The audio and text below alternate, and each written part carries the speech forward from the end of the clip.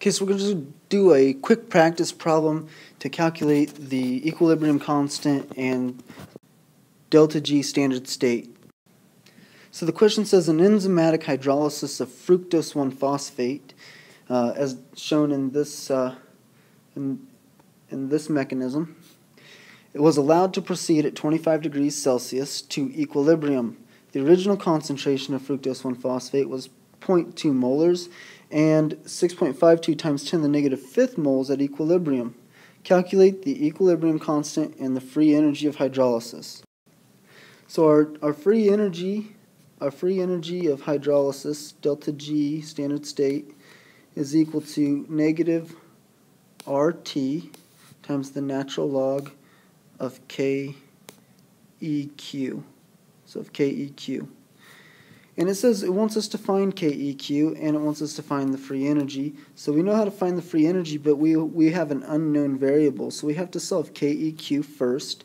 And the KEQ is basically equal to the products over the reactants at equilibrium. It tells us in the problem that our reactants, our fructose 1-phosphate, our sole reactant, it's unimolecular, it is 6.5 times 10 to the negative, so 6.552 times 10 to the negative 5. And so what came out of that, from this hydrolysis we got two products. So we have to take the amount of fructose times the amount of inorganic phosphate on the top of our reaction to find KEQ. So the amount of fructose produced would be the amount of moles of fructose 1-phosphate that we started with minus the amount of moles that we had left. So 6.52 times 10 to the negative fifth. And what you actually get for that is you get the concentration of fructose. And the final concentration is 0.1999 moles. And so that's also going to be the same as the amount of inorganic phosphate. So the top of our KEQ equation is going to be 0.1999. That's the amount of fructose times 0.1999 is the amount of inorganic phosphate. So it's just 0.199 squared. So when you work this out, KEQ is equal to 613.098. And then the only thing left to do, I tried to move that by itself, but it's not letting me.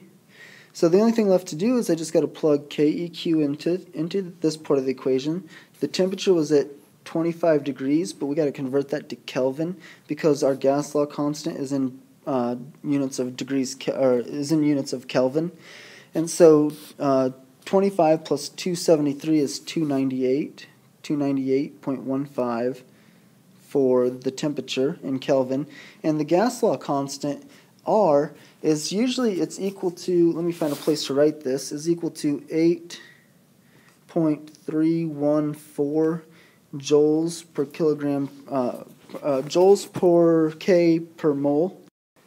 But delta G is almost always expressed in kilojoules, and so we have to convert that 0.8314 to 0.008314, and so we just plug that in right there.